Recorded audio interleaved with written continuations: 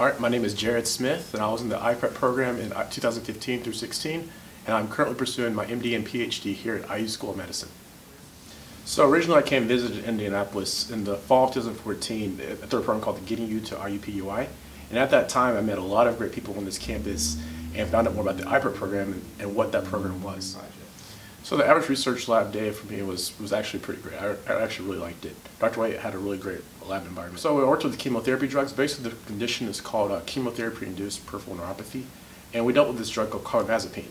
So the gist of it is that, especially here in Indiana, there's a large opioid addiction and prevalence that's being prescribed to patients. And so, but that leads to drug addiction and increase in pain tolerances is what our research found out. And so what my project mostly dealt with is using this drug called carbamazepine, which is mostly used for basically epilepsy and seizures. But we're using this drug to reduce pain tolerance in these currently opioid-seeking individuals and reducing their pain tolerance. So IPREP is important to IUPUI because, one, IUPUI is a great research institution. So there's many different, there's hospitals here, and there's a great research environment. There's a great research environment. I'm interested in neuroscience, and the neuroscience here at this campus is amazing. But given the chance that IPREP really does, it gives you the chance to get into the research lab and learn more about the research environment, but also work on your own stuff. So it gets you the chance to carve out your own path, whereas an undergrad you may not get that opportunity.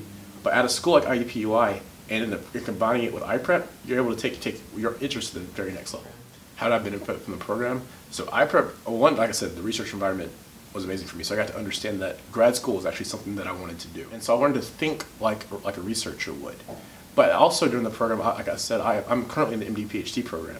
So I was also better able to develop my research skills, which I plan to apply in the future as a physician scientist. So to be in this program, I think one needs to be an independent thinker, and also, more than anything, have an open mind to want to be an independent thinker. Because this program is mostly geared towards being in graduate school. Graduate school is all about knowing how to think around your problems and creating your own question and finding the answers to that question. So having an open mind and wanting to find answers to the questions that you ask, I think that's very important.